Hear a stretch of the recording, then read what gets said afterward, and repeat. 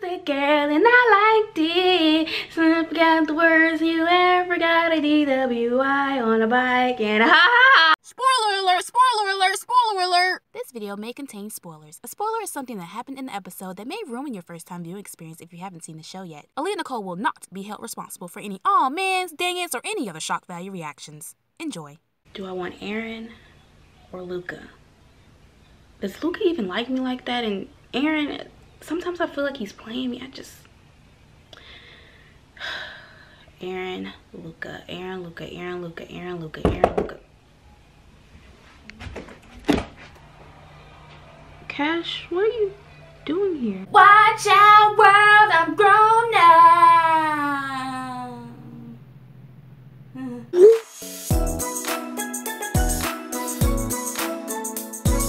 What up, y'all? Nicole here. Nicole is to help you thrive during college, and this is Grownish Lessons for episode number 12. Yo, we got 1 week left. Again, another change in background, and I know that I'm like really washed out right now. Quick recap, 660, let's go!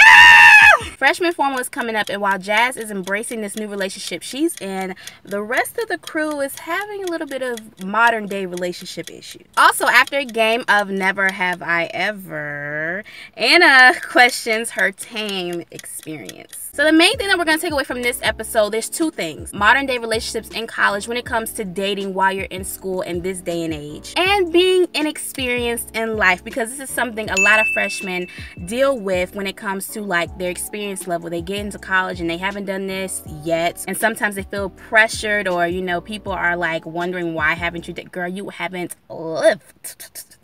All right, now when it comes to modern day relationships, dating, what does this generation know about dating? They say that people do not date nowadays. People, they are afraid of commitment. You know, you've heard a lot of people, you know, like, oh, no new friends. Oh, chase this money, not this love, or these hoes, blah, blah, blah. So it really just causes this thing where it's like, well, why aren't people dating, and what's so wrong with it, and how do you even date nowadays? What's defined as a date, honestly? The thing is how people meet, how people connect with technology, and how we have the technology that we have now, such as social media, Tinder, and the way that you know, are meeting people. It's completely different than how your parents did or how your grandparents did. So the way people are meeting is different. What people define as a date has changed. It's not just, oh, a dinner and a movie. Some people would say, you know, oh, we Netflix and chill, that's a date. You know, they say, no, a date is when you dress up like this and not when you dress up like this, and this person has to pay and all this other stuff. So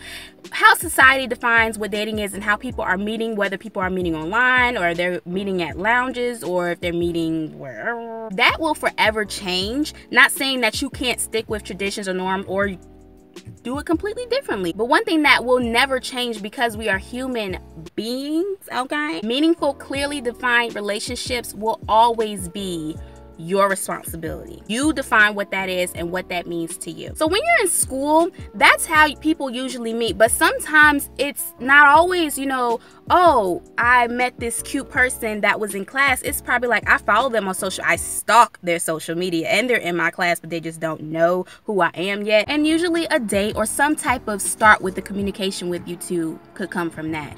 Back in the day, no, I think people would like find their number in like the phone book or something. I don't really know. Now, moving on to being inexperienced. This is very common when you first get into college. You will meet people who have done things that you have probably never even thought of, okay? Or you could be the one that has more experience in certain areas. In Anna's case, she's the one that hasn't done a lot, and her friends, you know, were pressing her about, they were like, you never smoked weed, you never went skinny dipping, you never gotten a DWI on a bike.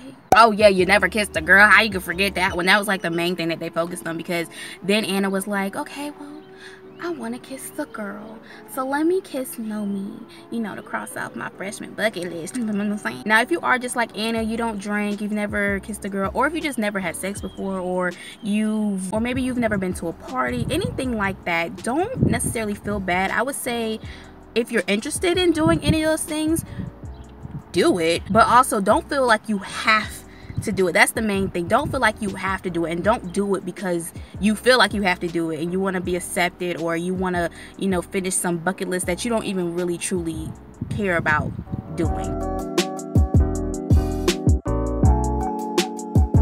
So yeah, I hope those couple of tips help. Let me know in the comment section below, who do you want for Zoe? Aaron, Luca, Cash is irrelevant. Oh, also check out the video that I've done, dating, sex, and relationships in college. I'll put it in the iCard. Thank you for watching this video. Sorry about being washed out in the car, different background, whatever, but I still gotta grind no matter what. Still gotta get these videos out. So I appreciate you for watching. Please give it a huge thumbs up. All right, subscribe to the channel if you're not already, and hit that notification ding bell.